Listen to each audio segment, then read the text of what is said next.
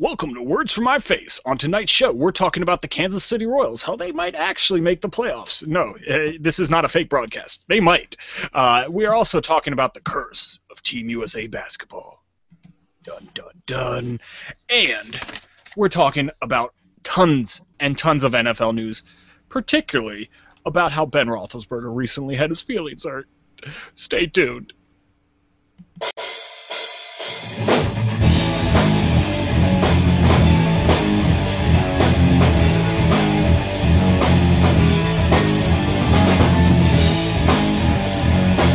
That was once in a lifetime. That was one of the greatest round ones of all time, of all sports, ever. I think, though, Beverly Hills Cop, RoboCop crossover needs to happen.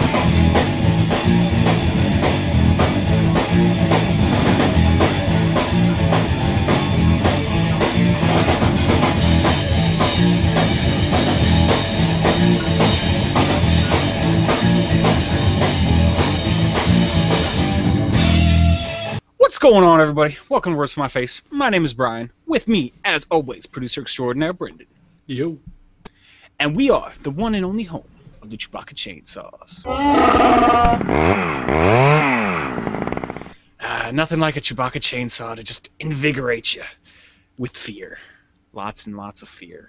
Mostly fear. All fear. Fear, and more fear. It's the best motivator. It's a pretty good motivator. I mean, it gets you moving in a direction. Maybe not the direction you necessarily want to go in, but you move when you hear that chainsaw and hear that Wookiee yell. I mean, it's kind of motivator, like we said. But so tonight is Thursday, so we are running down our favorite sports. And tonight we always only put 3 topics in the caption, but we have like a million topics tonight. But the main ones, we're going to be talking about Kansas City Royals and how they're actually might be making the playoffs this year. We're talking, of course, NFL news. I mean, tons of stuff, but mostly about Ben Roethlisberger and how his feelings are hurt. And then we're also going to be talking about the curse of Team USA basketball. But let's start it out, same way we start off every week, with the Chewbacca Chainsaw of the Week award winner. Yes. He's toned down the choreograph a little bit, but don't worry, next week he'll bring it right back up. You never know what's going to happen. Never know, because he is the one who controls the Chewbacca chainsaw. So, but yeah. So this week, the Chewbacca Chainsaw of the Week award goes to Max Scherzer, and that is because he recently pitched an 8 scoreless innings, I should say, of baseball, striking out 14 people on his way to getting his 14th win of the season. And so if you think about it, you break it down, 3 batters an inning times 8, that's 24. So he struck out 14 out of the possible 24 batters that he faced. That is remarkable. I mean, he is an awesome pitcher. He won last year's AL Cy Young, and it's looking pretty strong like he's going to win this year's too. So, yeah, Max Scherzer, your team isn't doing so well, but you are doing awesome. So you get our Chewbacca Chainsaw of the Week award. Yes. So, and let's just roll that into the baseball news, because I was talking about how his team isn't doing so well. Even though I called shenanigans on them last week, they cheated and got like all the best pitchers in the AL. How you're still kind of on a downward spiral, I don't know. I can't tell you. I don't know how to fix it when you have all the best players on your team. You said just the best pitchers. Yeah, and they also have some of the best hitters with Cabrera, and I mean it goes on and on and on. I mean, that does help, but you do need to still have a good infield and a good outfield. Yeah, unless the pitchers are especially spectacular that it never gets that far. He struck out 14 people out of 24. I mean, come on, that's about as good as it gets right there. It doesn't get much better than that. Yeah, I mean, it could. Yeah, he could theoretically strike out 24 of 24, but that's come on. We're not talking the impossible. We're just talking about the very, very unlikely. Yeah, but if each of those, if those guys that he doesn't strike out all get triples. Or all get home runs. Yeah, I guess you have 10 home runs. Screwed.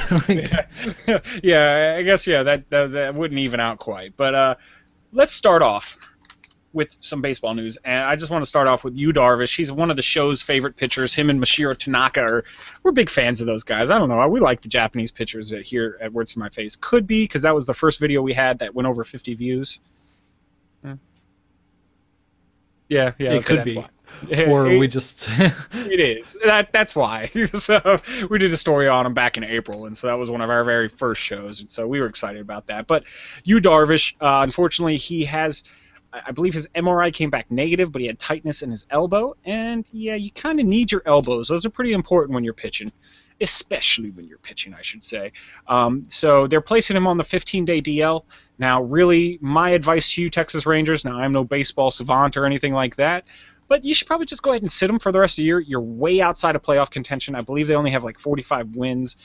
Good teams have around 60-something now, so you're really behind the curve. I think you're already eliminated mathematically from the playoffs, so might as well just let him rest his arm for the rest of the season. There's only about a month and a half left. So when did he start playing? Yu Darvish? Yeah.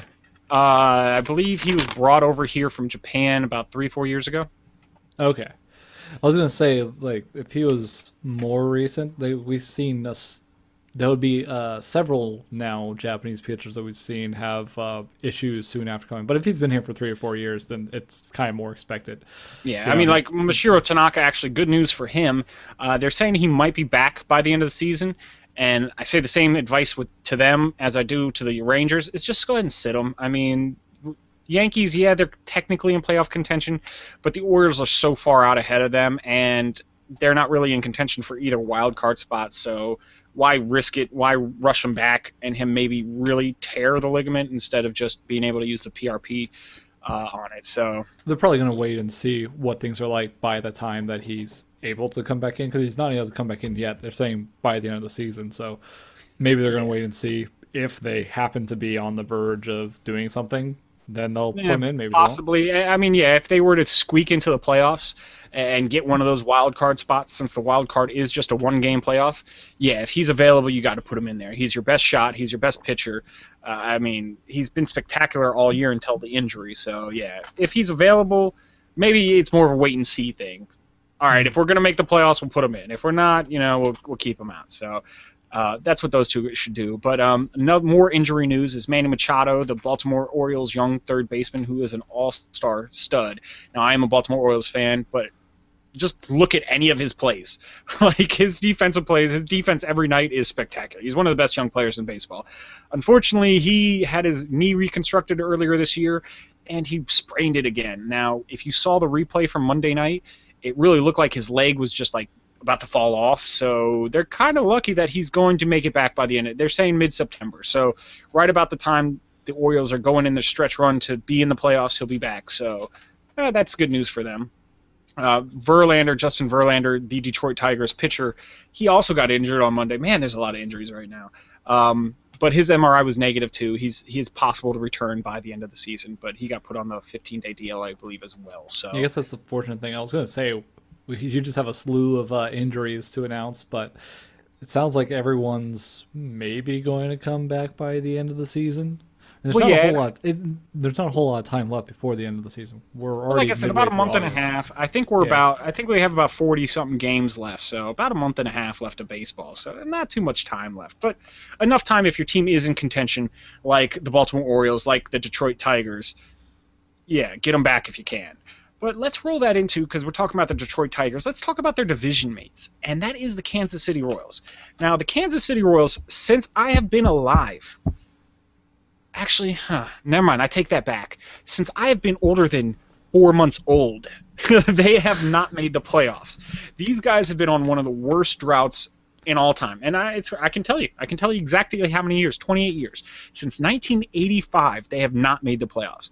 Now, they weren't brought into the MLB. They were an expansion team in the late 60s, about, I believe, 1969. And it was crazy because between 1969 and 1985, I believe they went to the playoffs like 7 or 8 times, and they won one World Series. And then after that, it's been nothing.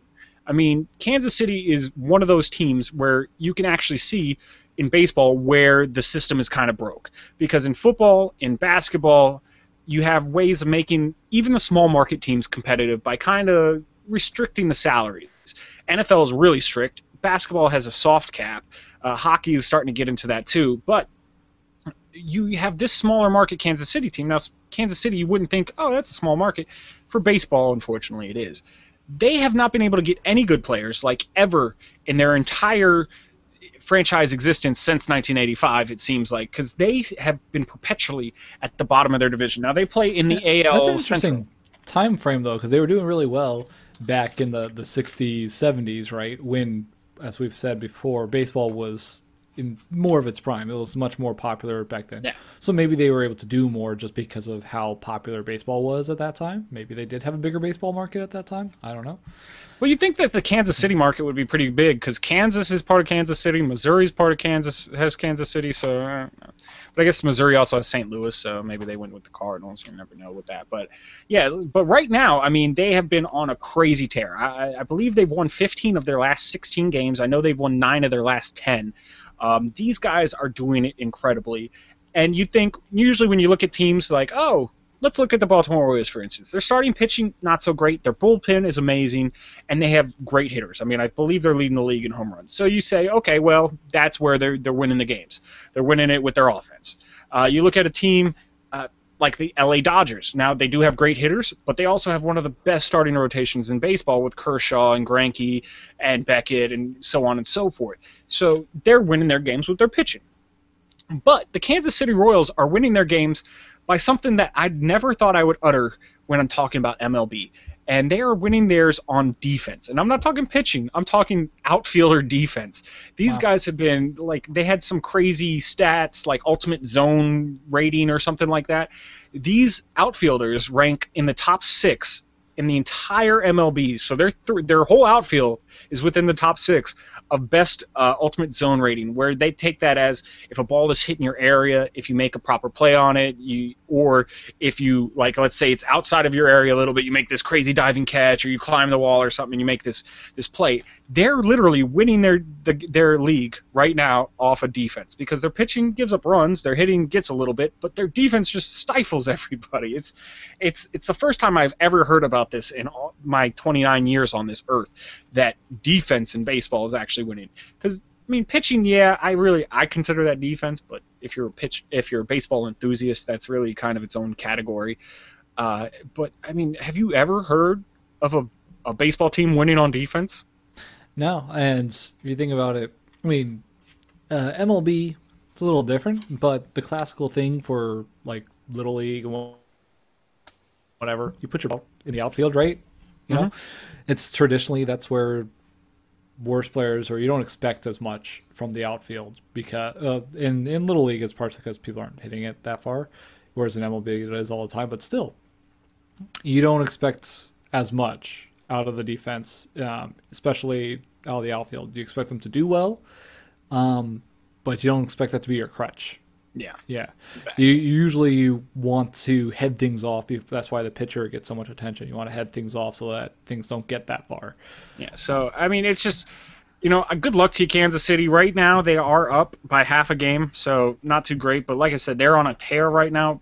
Detroit, even though they pulled the shenanigans by getting all the best pitchers in the AL, they're 3-7 for their last 10, so not looking so hot. You're going down at the very wrong time, and Kansas City's shooting up at the right time. So, you know what? I'm actually rooting for you, Kansas City. Let's see you do it. I want to see them do it. It's been 29 years, long enough. You can make it back to the playoffs every now and then. Not all the time, every now and then. I think the real problem, though, is that they have such a presumptuous name.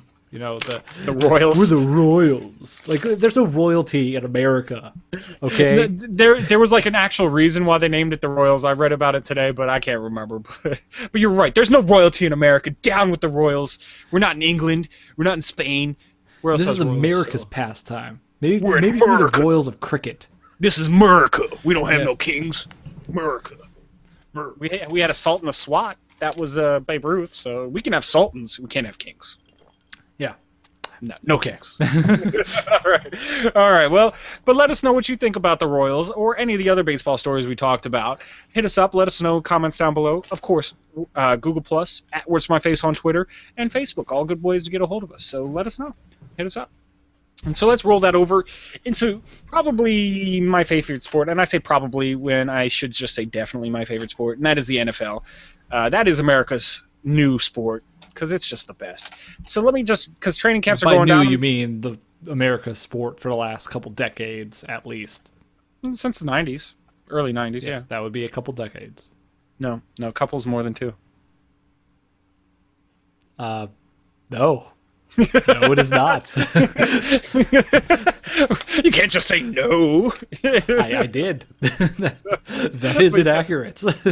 Let's start it off with the NFL is actually considering harsher penalties for players that are accused or convicted of domestic violence. Now, this really stems from all the uproar that came from Ray Rice only receiving 2-game suspension after he was shown dragging his unconscious girlfriend out of an elevator. If you want to hear more about that, we do have that video on Words to My Face on YouTube, so look it up. It's like an 8-minute video. Break that down.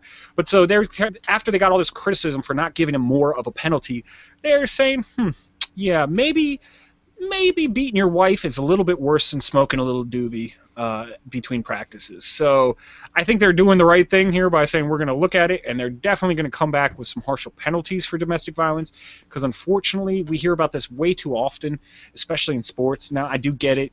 Some of these sports guys, I mean, you're bigger, you're more muscular, you have more testosterone going through. Sometimes you can get a little more angry. Sometimes if you play baseball, you're on steroids, and they call that roid rage. But there's no excuse ever for hitting a woman, especially the way Ray Rice did it. When you are that big, too. Like, yeah. You're doing more damage, more likely. But even so, too, the other controversy that's been coming up, maybe giving people a little bit of a bad taste with the NFL in general, is not just that on its own, but also, like, Ray Rice went to court over this, right? Nope. He didn't? Yeah, he did. I don't believe so. He went to court. They just let him. Oh, I'm sorry. He did. He just had to go to counseling or something like that. Yeah, exactly. Like he essentially like got off. He pretty much didn't go for this. He probably didn't even show up. He just sent his lawyer in there. So, yeah. Yeah, and it seems like the courts were just extremely lenient on him too. Now, it might have been easier because it seemed like his fiance / now wife wasn't pressing charges. And also, I don't think they had any physical evidence of him hitting her. They just had the video of him pulling her out. Well, he admitted it openly. Well, even before the case. He has to admit it, because, like, what is he going to say? Oh, she just fell unconscious. Oh, that's all that happened. She just fell. I know, but so you don't need the evidence, so if he admits that he did it, that's admission of guilt. That's true. But to be fair, and remember, again watch the video. He also tried to say that he could have claimed, or his lawyer tried to say he could claim self-defense if he really wanted to, and all that stuff. So watch the video, catch yourselves up on that. But I applaud the NFL for, taking a stronger stand against this. Yeah, because it's important. I mean, we're hearing about this more and more often, I think, nowadays, and maybe it's because more and more women are actually finding the courage to get up and report it, which or is there's just more cameras around. Well, that's definitely true. But, whatever we can do to try to eradicate this out of our society would be great. So yeah, and the NFL, I mean, they always have cases come up, but it seems like there's been a lot of high-profile players getting into these, like, violent or otherwise, but more violent, legal problems of whether it's domestic abuse or getting in a fight at a bar or whatever it is. It seems like there's been a lot of that this year already, and we don't need any more. Yeah, that's for sure. But yeah, so let's move on to happier news from the NFL, I guess. Sexy Rex Grossman just got signed by the Browns. Yay, Rex Grossman! And I think except for the Browns. Yeah, well, and Rex Grossman, he's kind of a joke there too. But I'm really just saying this because this sounds very fishy to me. Now, they signed him this year, and they said he was just being brought in because he does know Kyle Shanahan's offense. He worked at it in Houston. He worked with it all through Shanahan's years here in Washington. So, yeah, he is a veteran quarterback. He can help the young guys learn it. But the Browns, I don't think, are going to carry more than 2 quarterbacks through to the regular season. And when you only have 2 quarterbacks on your roster, you thought it would be Colt McCoy. You thought it was going to be Johnny Manziel and Brian Hoyer. But with them signing Rex Grossman with only 2 weeks left in the training camp, if they were just bringing him in here to help out the young guys learn the new offense, they would have brought him in before the beginning of training camp. My guess is that they're looking to unload Brian Hoyer. And now it was just announced that he will actually start this Monday night, the preseason game against the Redskins. But it's almost like they're trying to give him an audition to raise his trade value, so that they can get rid of him. And wasn't he doing better than Manziel in practice anyway? So it's kind of been 50-50. It's been 50-50. I mean, I like to talk up about how bad Manziel is, but that's just because I'm not a Manziel fan.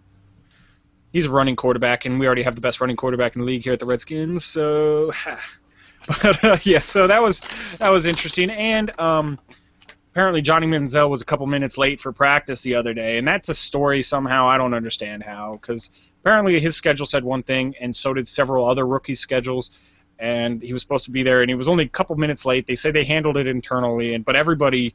The four-letter network, ESPN, loves to talk about, they're not worried about it, but, like, it's a non-story. Don't even talk about it. So, you know what, I just... Except for, you just... I was going to say... I just did the same thing. Want me.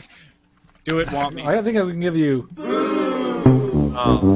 You didn't say double it. Just one. You don't need to go boo and womp. Oh, and then you booed me twice. Well, look, here. Boo! I pressed the button, too. All right, that's for you. That's for you. But yeah, so I can't just keep booing me. Not allowed. I call shenanigans. But so yeah, let's move it on to some more stuff happening around the NFL.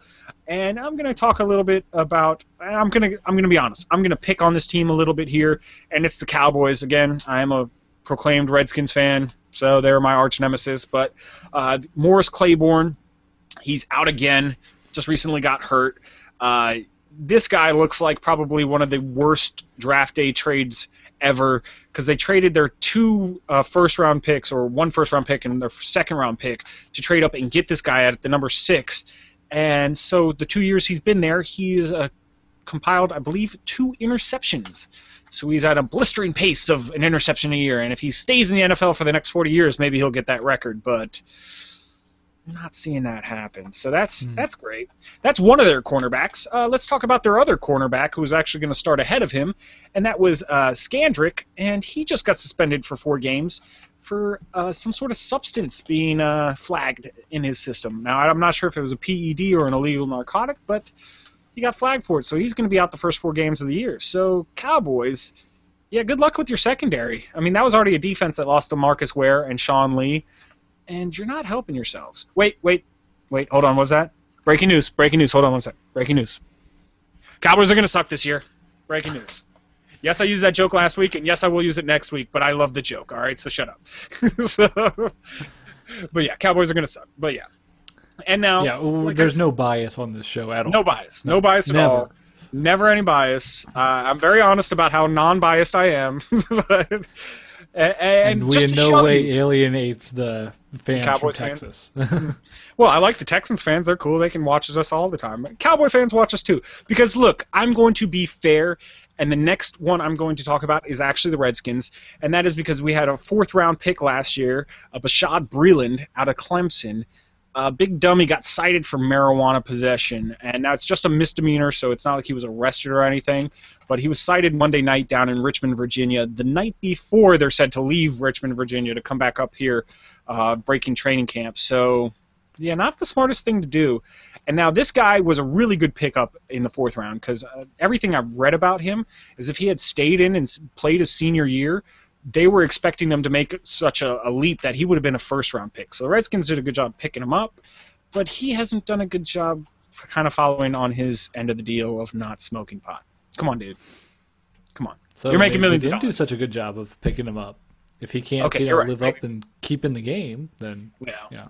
But no word yet as to what type of actions will be taken against him. Legally, it's like a fine, so it's not much there, but expect some sort of suspension or fine to be handed down from Roger Goodell, which he deserves. But and then Michael Vick actually gives advice to Ray Rice. We were talking about this last night.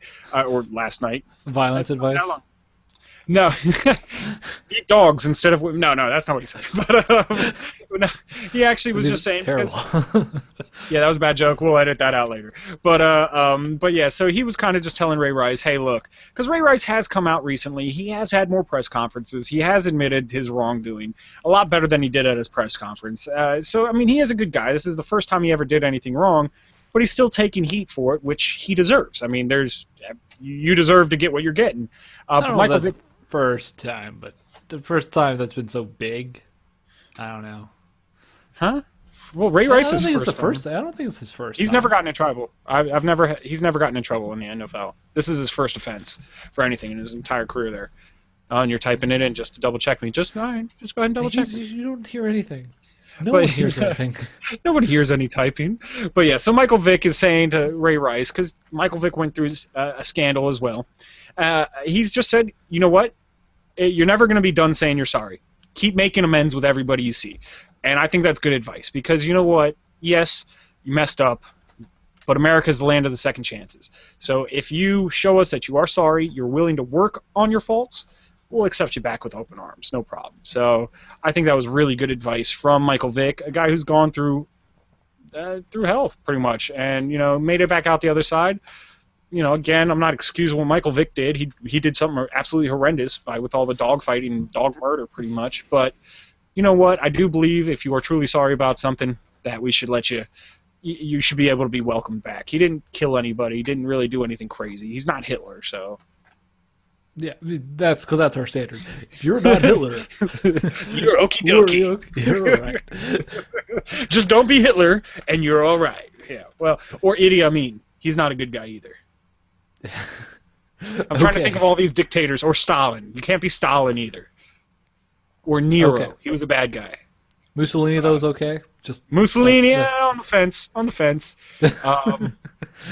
Damn, I'm trying to remember some of the South American dictators that were horrible. Just don't be a dictator, and apologize, and be sorry, and we'll accept you back. But yes. Can we go Zodiac? So now on to the story of the night. Every now and then, just every now and then, throw it in there. But yeah, don't be Jeffrey Dahmer. Don't be John Wayne Gacy. Yeah, we're setting standards. Don't be leaders of some sort of drug cartel. That's not cool. We won't like you back. But but on to the main football story of the night. And I just kind of chuckled when I saw this. So Emmanuel Sanders, really talented wide receiver from Pittsburgh, been there was there 3 years, left via free agency this year to join the Denver Broncos. Who can blame him? I mean, why would you not want to go to an offense that set records last year, and especially in passing? It's just good for your career, if you ask me. So he left, and he was asked, well, hey, what's the big difference between Peyton and Ben Roethlisberger? He responds, and I'm paraphrasing, but he responds, well, you know what?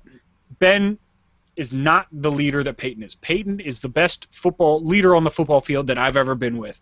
And, he's a great guy. He's a great leader. Okay.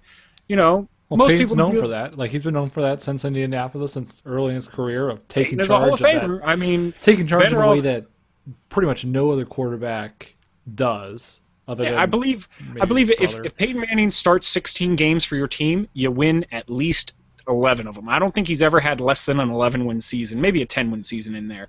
But I don't think he's ever had a losing season except for his rookie year. So, and we're talking about a quarterback that for a long time in Indianapolis, and I think still with the Broncos, wasn't he? He was calling the offensive plays himself most of the time. I mean, he's pretty much the offensive coordinator for whatever team he plays for. So, so it's not really a slight to say that he is a bigger leader on the field, because I mean, like I said, he's almost a coach. Like, come on. He said it a little bit more, almost like it was stinging at Ben Roethlisberger. He did say, well, I've never played with a leader that good. He's the greatest leader I've ever played with, which, is not untrue. So, and Ben didn't really take too much offense to this, I don't believe, but some reporters caught up with him, and they said, hey, did you hear about what Emmanuel Sanders said about you? He's like, yeah, I heard. It kind of hurt my feelings. I mean, he didn't even reach out to me after he said that. Like, I know he likes me, and it was probably taken out of context, but he at least could have called me after it. I mean, he could have called. It's like really bad. It sounds like a bad breakup or something. Yes, I didn't get any closure from our relationship. Now I can never heal properly. It's like, come on, Ben. Really? I mean, seriously? And now Emmanuel Sanders came out after that and said, come on, man. Ben Roethlisberger knows what I meant. He knows I wasn't trying to take any slights at him. But, I mean, that's weird. And then Ben goes, but he still hasn't called me yet. Oh. So that's just the most hilarious thing to me. He hasn't called me. Like, he hasn't reached out to me. And it's just, I have to laugh at this because that's just absurd. It's like, I listen, gotta dude, imagine he's waiting up every night too, and just like devastated. He's like, "Why hasn't he called?" He's just waiting at the let me phone. call somebody and make sure my phone. Oh yeah, the line's open. Why isn't he calling? What? And like, He if his doesn't wife care or for kids, me anymore. if his wife gets on the phone, he's like, no, hang up the phone. Emmanuel might call. Emmanuel might call. Honey, we have call waiting. Emmanuel might call. But yeah, so I just thought it was just kind of ridiculous that he was getting so upset about it because number one, what he said was factually correct. Nobody can dispute that. When you look at the pantheon of quarterbacks, yes, Ben Roethlisberger, I hate to say it, he's been a very good quarterback over his career, but he's been nothing compared to Peyton Manning. Now, some of you might out there say, we were just saying this guy is essentially a coach on the field. What are you expecting? No one expects any quarterback to be on that level. It's not a slight against you if you're not on that level. It's fine. It's not an expected level, okay? Yeah, it's an abnormal level. I mean, and Ben Roethlisberger has been great throughout his career. And some of you out there might say, well, hey, Ben has 2 Super Bowls. Peyton only has 1. Okay, you can say that. But if you want to look at how many Super Bowls, they've both been to 3. So Peyton lost 2, won 1. Ben's 2-1. So, okay, you could give him that. But also, Peyton Manning has never had the defenses that Ben Roethlisberger has had in Pittsburgh. Because Pittsburgh, I mean, that's just a defensive machine. Like, it doesn't matter what they're doing. It doesn't matter who they trot out on the field. They're top 5 defense. I don't know how that happens, but it just always happens. So, I mean... Not only that, like, even without that, like, this wasn't a question about who's the better quarterback, who's the better player on the team or anything. This was a specific... leadership, okay? Your leadership is great. Leadership helps you get those wins. You need leadership, but that doesn't equate to necessarily better quarterback at playing the quarterback position. Because when we talk about leadership with Peyton Manning, he is an amazing quarterback. Like we saw last season how great of a quarterback he is. But leadership for him is going much beyond what the quarterback position is. So it's not that big. It's not saying like he's a better quarterback than you. I'll say it. I think Peyton Manning's a better quarterback. But I will say it still, too. Words that in wasn't my the face. question. We're going to be firm on this. Peyton Question. Manning is the better quarterback. Yeah. Well, you could have called me, man. Why didn't you call me afterwards? Oh. Why didn't he call me? I'm so sad. Like, come on, Ben. Come on. So... I think That's he just our wants to football. talk to him on the phone. I think he just that wants might to be call. it. But you know what? You can call him, Ben. You don't have to wait for him to call you. So, yeah. But yeah, that's our football segment for the night. So let us know what you think about any of our football stories. Is Ben Roethlisberger being a big crybaby, or does he have any legitimacy in there? And I just say that because I usually like to say 2 parts of the story. You know, yin and yang. You know, different ways you could look at it. But really, if you tell me that Ben Roethlisberger is justified, I'm going to call you a big baby and do this voice. Oh, why didn't you call me? So nobody's allowed to agree with Ben Roethlisberger on this one. Sorry, not allowed. You're allowed to. Just go ahead, comment down below. Don't do it. Let us know Don't if do you it. agree with Ben Roethlisberger. Don't do it. Don't agree with them. But yeah, hit us up. Comments down below. Of course, @WordsForMyFace on Twitter, Google+, Facebook, @WordsForMyFace@gmail.com. All good places to get a hold of us. Let us know what you think. So, yeah. And let's roll it on over to the last story of the night. And I want to talk a little bit about the curse of Team USA.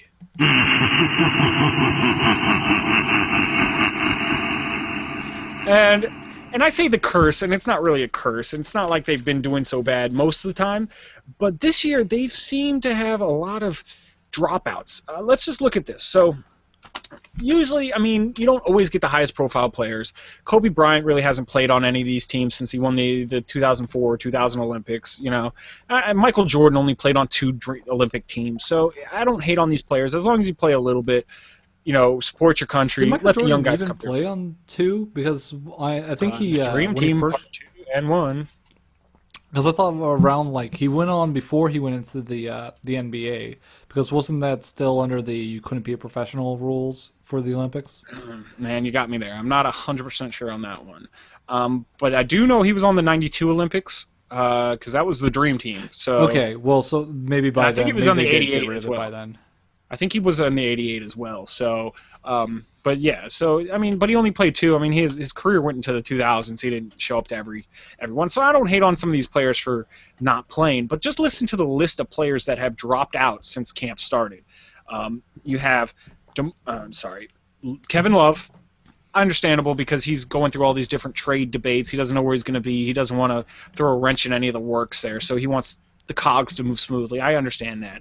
Kevin Durant dropped out. We talked about it last week. He was fatigued. He had a long season. He's the best player in the NBA. It's really hard to carry a franchise on your shoulders and do so well and be the most well-spoken and kind-hearted basketball player that has ever graced the court. And maybe the most handsome. I'm just going to go there.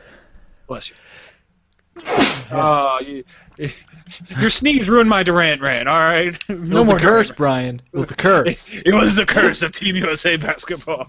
But you also curse includes a plague now. Well, hey, that's a pretty bad curse. But you also have Blake Griffin pulled out, LaMarcus Aldridge pulled out, and Finals MVP Kawhi Leonard all pulled out. And that's not even to mention the horrific injury that happened to Paul George. And it's just, so that's what? 1, 2, 3, 4, 5, 6, and I'm about to tell you 7. 7 players that just are like, no, not dealing with that. It's almost going to be like the Madden curse. It's because it's like, no, I don't want to get hurt next year. I just don't want to participate in this team. So it's just interesting because I love basketball. I love USA basketball, but Mark Cuban made a statement a couple months ago. He said he did not want his players playing on any international teams. And he was saying that because, you know what? Hey, these are players. They're commodities. They do play all year round. They are supposed to take these rest breaks. They are supposed to take a month or two off from the rigors of the NBA schedule, and these international teams take away from that. Now, at first when he said that, I was kind of like, oh, you're being selfish. But with all this stuff happening, I mean, with the way Paul George snapped his leg in half. Now, doctors do say, I did read a report about this, doctors did say Paul George should make a full recovery, but not for about a whole.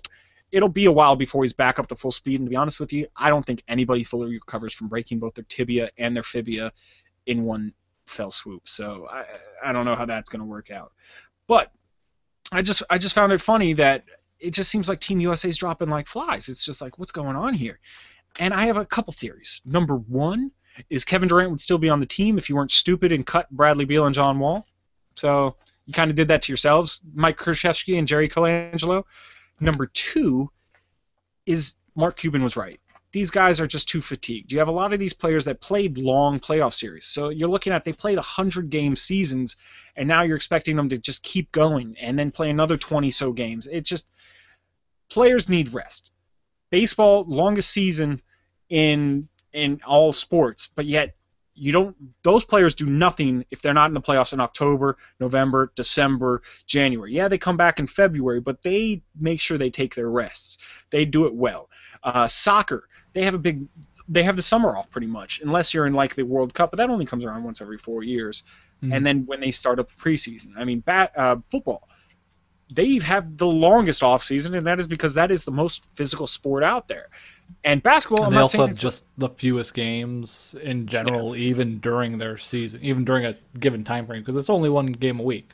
Yeah, well, I mean, like I said, it is the most physical sport out there. So it's, I mean, you got to understand when it's just a game of boom, boom, boom. It's not the easiest to keep it going for too long, and so it kind of saddens me, but it makes me feel I don't know good. If it's the most physical. Like, I love football, I think what's more physical than football?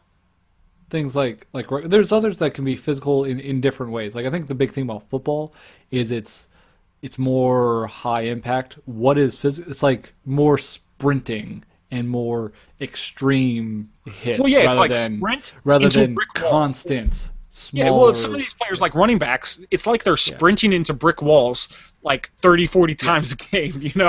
I mean, it's more like bursts of energy, though. Is not others. There's other sports that are very tough that are more just distributed.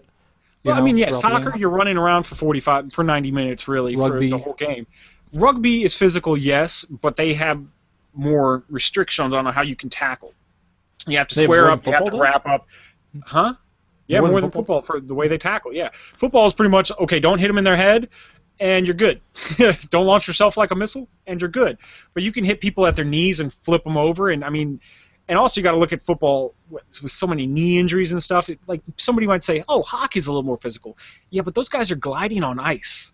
So if you get hit, it's not like you're stopped in one spot and then you're moving your body jaggedly. It's just like, you're kind of floating. So yeah, it can hurt. Don't get me wrong. I'm not trying to say that hockey Well, physical doesn't doesn't necessarily mean rough. Yeah, but we're getting way off of topic. But yeah, so basketball, I think these guys are right. I would not mind seeing it go back to you can only be amateur to play in these events like the Olympics. Our college basketball teams would produce the best college basketball players in the country, would whoop every team in the world. I don't care if they have pros on their teams. We'd still whoop all those teams. So, I mean, you could go back to that.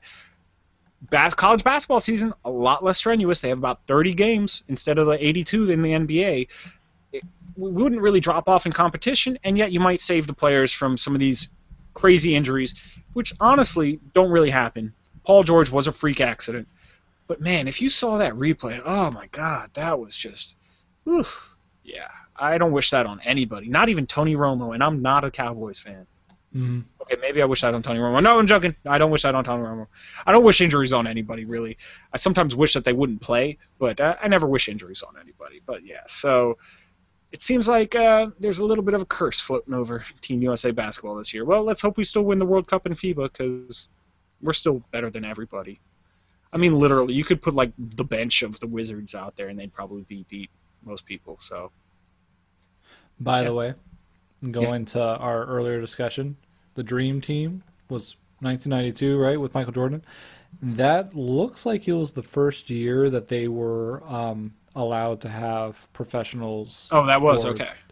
Because in 1988, they were still using college basketball players, and I think Jordan was on that team, like, right out of college or something like that. Well, he was drafted in 86, I think, so he would have been a pro. Okay, well, maybe not. Maybe he wasn't on that team. Maybe it was a different time.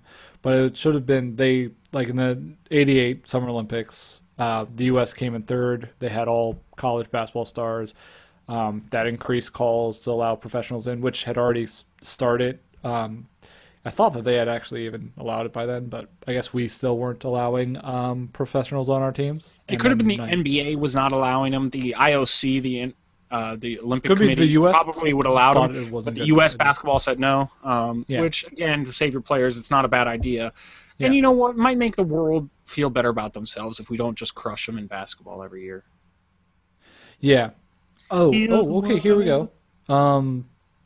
Okay, Jordan, though, was on in his college career. He had gotten gold in the 84, so he did play as not a professional before he hit pro status. It was just way back in 84 that he did that. But by 92, they allowed professionals to play, so he played again. There you go. Oh, okay, there you go. So he won 2 golds. So, but yeah, so tell us what you think. Is there really a curse on Team USA basketball? Am I blowing this out of proportion? Is this really just a one-year freak accidents that are happening? Or is this going to become a trend? Do you think NBA players should play in these tournaments, or should it be amateurs? Let us know. Hit us up. Comments down below. Of course, at Words to My Face on Twitter, wordstomyface@gmail.com, Google+, and Facebook. All places to get a hold of us. And I almost forgot to do it, but I will not forget to do it. We are doing our weekly previews of every division leading up to the beginning of the season. And if you've noticed, they've gotten shorter and shorter because it's not as fun to do. But today, I'm going to do the AFC East preview, and here's my preview. Patriots are going to crush. Okay, that's not all. The Bills are in rebuilding status. So are the Jets. The Jets, I mean, I think Geno Smith will be a good quarterback, but he's just not quite at that level right now. And then you have the Dolphins. Tannehill. Yeah, he's getting better as a quarterback, but he's not quite where he needs to be. Give him a couple more years. He was kind of a project when they drafted him 2 years ago anyway, so it's not too surprising. So, yeah. Yeah, unless everything goes right for the Jets and the Bills, they have no shot. And Dolphins, really, they'd have to have a lot go right for them, too, to be able to make it in. So that's my AFC. It seems like if they would all need Tom Brady to quit or get injured or something like that. Pull a Paul George and have his leg snap in half. I don't wish that on anybody. Don't wish that on him. We're just saying that's the only way that things are going to go differently. It's the only way they can get in there. So, yeah. Yeah, you know what? That just about does it for the show tonight. I think my boy Sean was watching tonight, so what's up, Sean? But, yeah, so as always, I am Brian. With me, as always, producer extraordinaire, Brendan. Yo. And we are going to headbang our way out of this joint.